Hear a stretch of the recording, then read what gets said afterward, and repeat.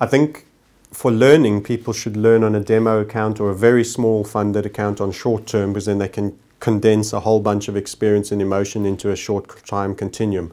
Once you're trading with a reasonable amount of money and the goal is now to make money, you should stretch away from the shorter time frames into the more medium and longer term time frames for trading various patterns and strategies, and show greater patience. And that's also why I said establish a savings and investment strategy and prove that you have the patience before and earn the right to leverage later.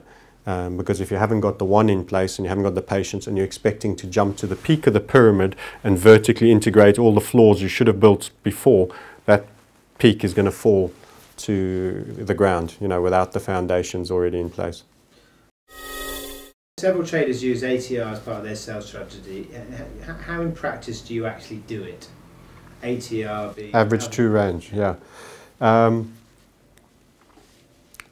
All average true range measures is how much the price has varied during a particular time frame session. And the average will then mean it will take a certain number of periods. So if it's an hour and it's an 8-hour average, the last 8 hours. So it is measuring the impulsiveness or the volatility, more accurately, of the markets moved. So if your exit strategy is based on when the market becomes more uncertain, which volatility can sometimes but not always represent, I want to get out, that would be possibly how you might use an average true range as a certainty measure or a volatility measure. In other words, it's getting a bit scary now, there's wild swings. Bear in mind though that something that single-mindedly is just breaking up at great speed is also highly volatile, but is obviously also of high conviction in one direction. So if you're long, you don't necessarily want to be taken out.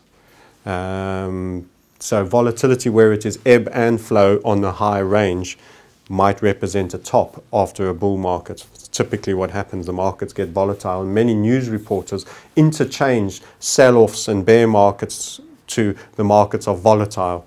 What they mean is there's lots of dips and down legs. The correct term means there's both up and wild swings up and down of great range, and the ATR measures that. Okay. What other indicators have people found to have the best outcome when used with ATR? I would only use volume and OBV on equities as things that could precede. Everything else lags on indicators.